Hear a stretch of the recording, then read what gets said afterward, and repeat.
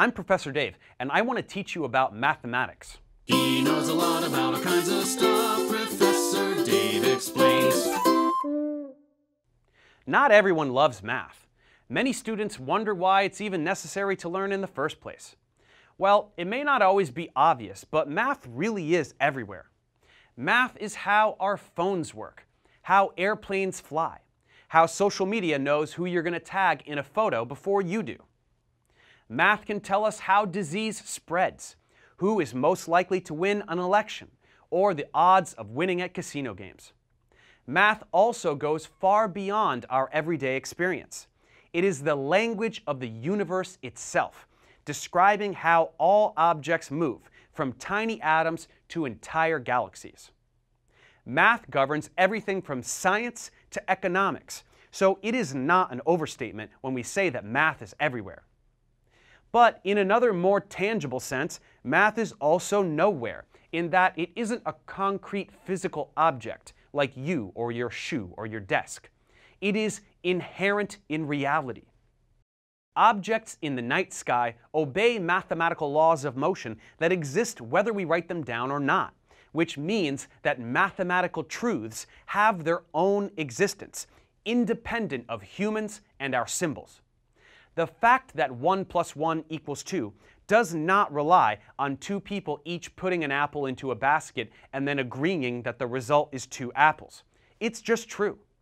The equation that represents this action was true before any humans were even born, and it will be true long after they all die.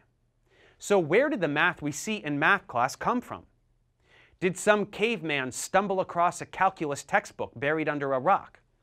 Is this knowledge bestowed upon us from the heavens, like a religious text? For those of us who have difficulty with math, it definitely seems that way sometimes.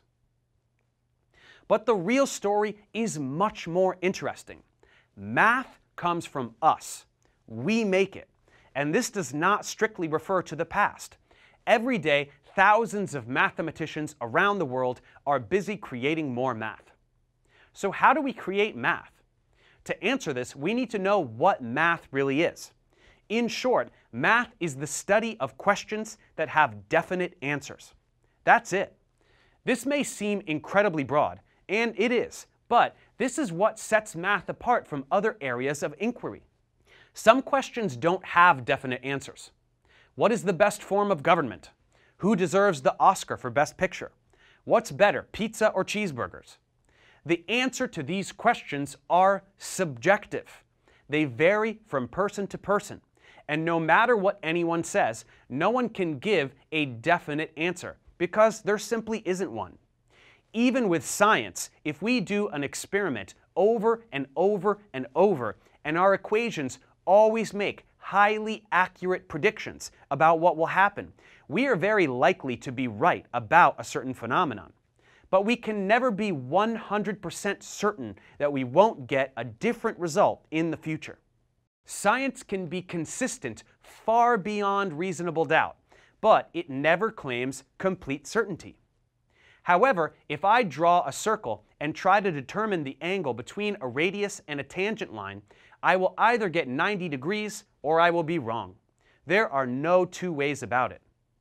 Every mathematical question like this one has a completely inarguable answer.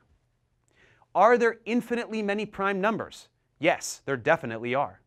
Is there a fraction that, when multiplied by itself, gives the number 2? No, there definitely isn't. And we will learn about these concepts in this course. The job of the mathematician is to ask these kinds of questions and then come up with the tools that are needed to answer them. The answers themselves are fixed and completely out of our control. They are part of the fabric of the reality in which we live. Oftentimes, these answers are very surprising. If we ask the question, is there more than one kind of infinity? The answer is yes. In fact, there are infinitely many different kinds of infinities. Humans did not decide that this was true. We simply decided to ask the question. And that is what we're going to do in this course. We're going to ask questions and then build the tools we need to answer them. The tools that we will build can be applied in virtually every aspect of life, from the biological to the technological to the sociological. And even more astoundingly, they sometimes show us the deepest of truths that have been lying in wait for us to uncover. These are the ones that tell us about the nature of reality in a way that philosophers can only dream. So if you want to build up your understanding of math so that you can learn all kinds of physics and chemistry and astronomy, you've come to the right place.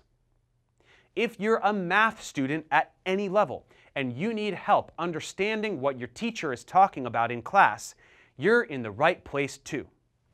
If you're just someone who wants to figure out how much tip to leave at dinner, stick around. All are welcome. In this course, we will begin with the most elementary math there is, the basic arithmetic that was developed at the dawn of civilization, and work our way through everything one would learn in high school and most of an undergraduate mathematics education. Watch all the way to the end, or bail when you feel like you're in over your head. Either way, I bet you'll get farther than you thought you could. So grab a pencil and let's learn some math.